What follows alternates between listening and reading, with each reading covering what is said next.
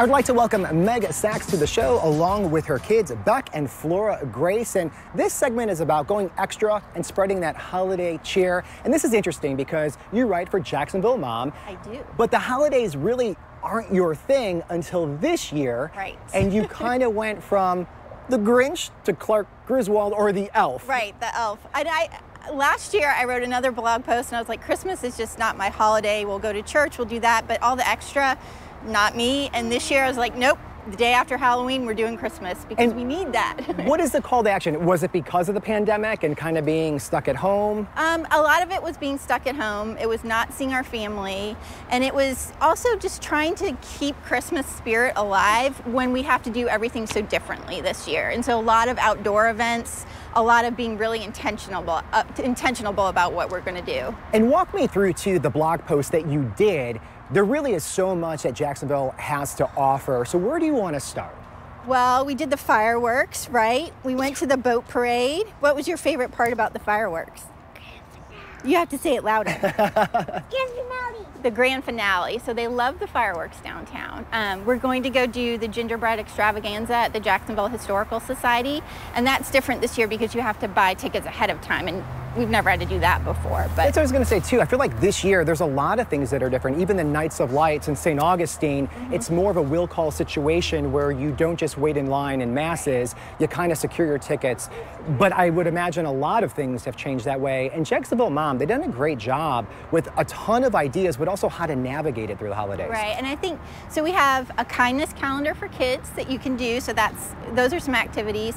We have all kinds of events that you can go to, so you just have to, I think there's a little more planning that has to go into this year. You might have to make reservations where you didn't do that before. You might have to sign up online for something that normally you would just show up for. And there's a big list of things on the Jacksonville Mom site that you can do. And one thing that's unique about your household, interfaith. So you're celebrating several holidays this month. Right, so tonight is the first night of Hanukkah that we celebrate with my husband's family, and so we will be making latkes because everyone loves fried potatoes. In any form. In any form. Yes. And we do the dreidel. Hey guys, come here. Do you want to show the dreidel? And we do. So this is actually a good thing to do just for math skills. Come here. So you spin the dreidel, and each symbol on the dreidel means a different thing. It means you take half, you take all, or you take none. And so that's a good counting activity. You know, even if you don't celebrate the holiday, you can still work on counting with your kids. And then they like to eat the chocolate, of course. And then with the kindness calendar, you mentioned that before. I'll tell you, that's a great idea for kids to get involved and really get in touch with the community and help out. There's so many great things, and I remember when Jessica was on with that, they actually made it even bigger this year. Right, they did. And I think, you know, there's so many more families that need help this year. So there's a lot more we can do to help the community.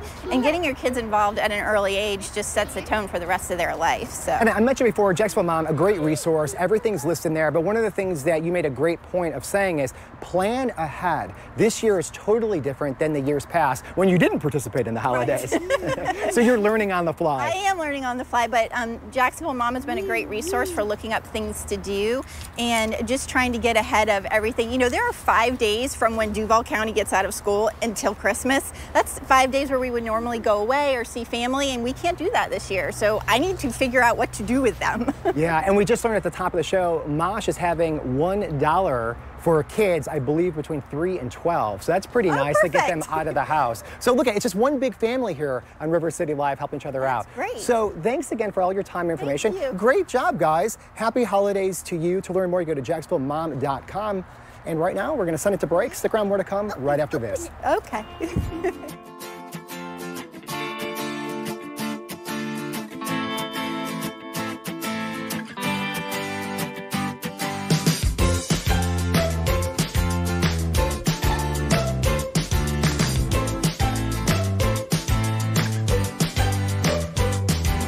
Looking for fresh, informative health news?